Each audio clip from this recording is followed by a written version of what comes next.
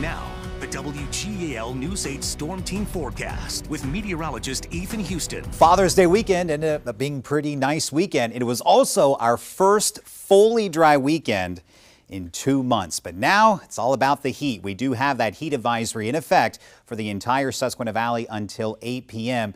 Heat index values could rise as high as 104 today. And because of that high heat and humidity, air pollution is going to be sitting very close to the surface. So we're under a code orange for most of the Susquehanna Valley. That means the air quality is unhealthy for sensitive groups, people that may have asthma or young children or the elderly. So it's an action day in terms of the air quality. Mold levels remain to be high and UV index is high thanks to the very high sun angle, one of the highest sun angles that we see so far in the year. So you could burn in about 10 to 15 minutes. You can really see that haze right there on our Harrisburg sky cam. Above that, we have mostly clear skies, but remember, some of that haze that's near the surface is in the form of air pollution. Right now, it's 88 degrees in the capital city, but it feels like it's 97 because the oh-so-high dew points right now sitting in the 70s. That is tropical air. It's 89 already in Lancaster, 90 in Carlisle.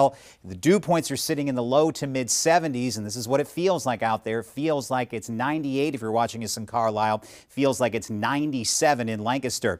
Above that low-lying haze, we have clear skies, but look what's happening off to our north and to west. We're starting to see a very weak line of showers and thunderstorms forming. Some of these may drift into the valley this afternoon and the evening, and because it's so warm and humid, they could be on the strong side and produce some heavy downpours or some gusty winds. Chances for showers and thunderstorms are low through the day, but notice the complex of showers and thunderstorms off to our north. That moves in later tonight. First, we'll see the clouds from it. Then eventually we'll start to see some passing showers and some thunderstorms. And the good news is once the front moves on by, it takes the edge off of the heat. So hazy, hot and humid today, feels like it's in the 100s.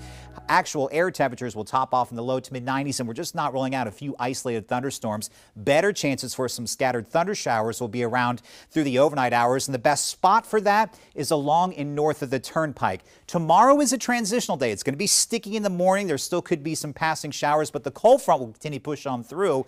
Will rise back up into the mid to upper 80s for tomorrow afternoon, but it will not be nearly as humid. So the best rain chances through the rest of our day and on into Tuesday will be overnight and then slowly tapering off as we head through early tomorrow morning. Tomorrow afternoon should be completely dry. You can see how quiet the weather is across the middle of the country. That's where we find the center of the ridge of high pressure, that heat dome that is building over the eastern third of the country. But we're going to start to see that cold front come in from the north and take that edge off the heat. So notice here on the predictor, a few passing showers and thunderstorms. Better chances for those scattered showers will be around during the overnight. Notice best chance for those will be north of the Turnpike. Front starts to move in. It's a sticky start to our Tuesday morning, but during the afternoon, the front clears us on out and we'll start to see our weather improve and the humidity values will start to drop. Better chances for passing showers and thunderstorms returns to the area on Wednesday.